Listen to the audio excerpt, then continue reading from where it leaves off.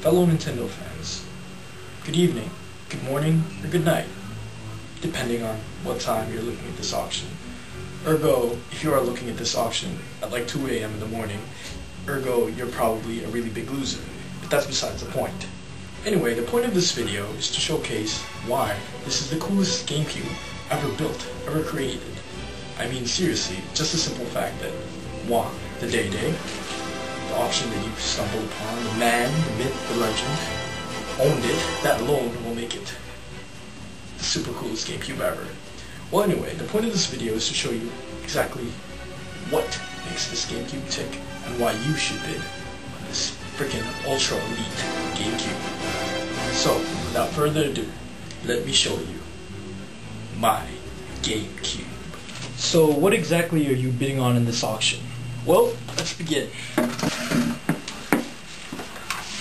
Let's begin with the GBA. This GBA right here is a badass GBA. Why is it a badass GBA? First of all, it's white, so it's gotta be badass. It looks like Nintendo DS Lite, but it's not. Like, people like, oh man, Nintendo DS Lite. Nah, dude, it's a GBA. And people be like, retro, dude, retro. So anyway, GBA. Now, how many GameCube auctions includes a Game Boy Advance with a connection to the GameCube, so you can play all those cool GBA connectivity games such as Wind Waker, badass. Forget online gaming, screw that. So you see, GBA connectivity was the most innovative thing from last gen, and if you never got to try it, you are really a big loser. So it is included in this auction, all this. I mean, this thing right here could be sold separately for like $1 bajillion alone, but this is going to be included in the auction because this is just the most badass auction out there on eBay. So anyway, just to show you an example of how neat this is, look at that. Look at that Game Boy Advance, one of the hottest Game Boys ever released. And we're starting to play some video games here from DreamWorks. I'm playing a very elite game, which by the way also comes with the auction. Shark Tale, badass, very badass. I think it has like an average of like 29% at GameRankings.com, something like that. That's badass. It's very badass. Now, the next thing I'm going to show you is, of course, I call this puppy the Juice, aka the power cord. But this right here, this is what powers the GameCube. This right here is what makes your dreams come true. This is the power cord. This is what gives the GameCube the electricity that it needs. Thank God for Thomas Jefferson, or was it Thomas Edison? I don't know. Whoever discovered or invented electricity, I guess. But anyway, what else? What else we got here? What we have here is this thing right here is a 2-in-1. It's a 2-in-1. What the hell is it, you say? It's weird looking. If you remember a game called Phantasy Star Online, Sega are a bunch of idiots, pretty much. I mean, they released it, but they didn't release a keyboard with it, so you really had no way to communicate with people. Well, bajing. This is how you communicate with people. Back when I had Phantasy Star Online, when I was, ruining the community by duping and hacking and PKing and stealing items and making little kids cry, this is the puppy I used to communicate. This right here, if you have an old keyboard, this is where you'd connect it, and you could type with the keyboard on Phantasy Star Online, finally. But it's a 2-in-1, so what's its other purpose? Bajing! See that right there? What's this for? I'll show you. Check this out. This right here is badass. You don't like the GameCube controller, right? Cause you know, it's not cool enough for you. Well, right there. PS2 controller, meet the GameCube. So it's kind of like crossbreeding, because the PS2 isn't really supposed to do it with the GameCube, but with this thing, you can do it with the GameCube with your PS2. That's pretty hot right there. So you might be thinking in your head, man, that 2-in-1 is really cool, man. But what if my friends are just as cool as I am too, and they want to use their PS2 controllers while we're playing GameCube too? Well, that's why it also includes these. These puppies are 1-in-1s. And PS2 controller, what you do is, you just connect it right here, and voila, magic. By the way, this ultra hot PS2 controller is $1 billion, so but I can't include in the auction. I just can't. This is my only one. The other thing this auction comes with is 4. That's right, 4. Count it. 4 GameCube controllers, jet black.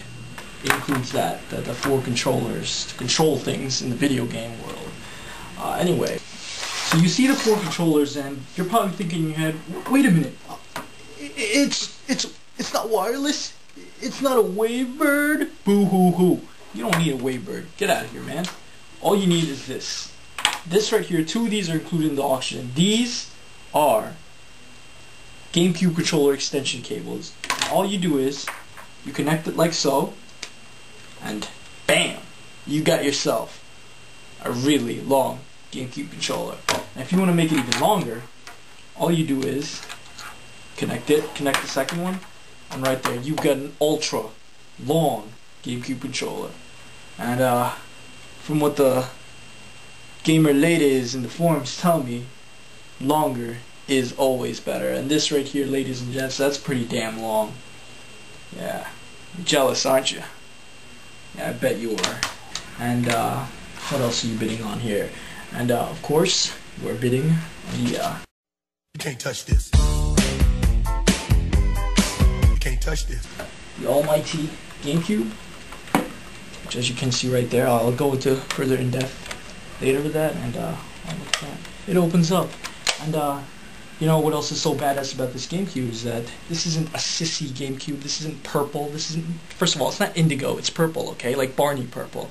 Alright? Get that straight. This GameCube is special because it's freaking black. Not just any black, jet black. And look at that. Look at that. And check this out, guys. You know what made the GameCube badass? Boom. Look at this. It's like a lunchbox. Sweet. Nintendo's genius, man. Genius. So, ladies and gents, like I said before, I was going to go more in depth with the GameCube and the power that it has. So, what we have here, as you can see, is the GameCube setup. Now you're probably wondering, okay, this is an ultra badass GameCube, but how am I going to connect it to my HD TV? HD what? HD what? HD what? HD TV? Get the hell out of here, man. This is the ultimate connection. See that right there? See this puppy right here? S-Video. And check it out. If you're so hardcore, right? It even has the original AV jacks. And as you can follow this thing right here, it connects directly to the GameCube. The S-Video. Check that out. And as you can see right here, this cord, this awesome S-Video cord, you can also use to connect to your PS2 and Xbox because it's a 3-in-1. Isn't that hot? And this comes with the auction right here. This right here is, I'm telling you right now, I can't even name the price anymore.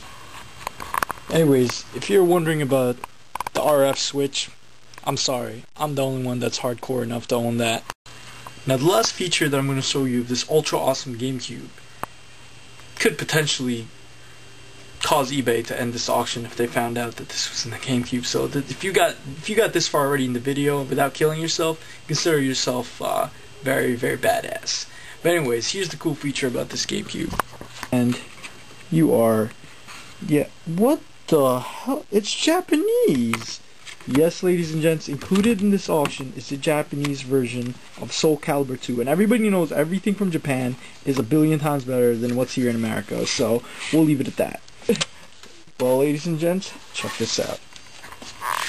Check this out. See that little red thing right there? We touch it.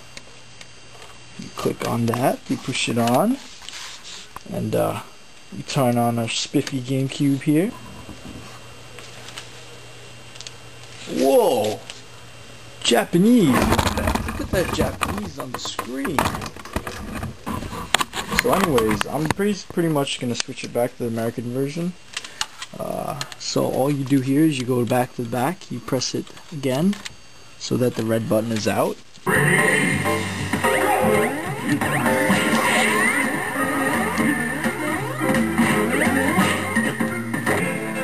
really tired right now. I've been for a while, I don't know how long. Hey, I just want to tell everybody that all the haters out there, all those stupid tools and bots keep saying that Super Smash Bros. Is a fighting game. Y'all can go to hell.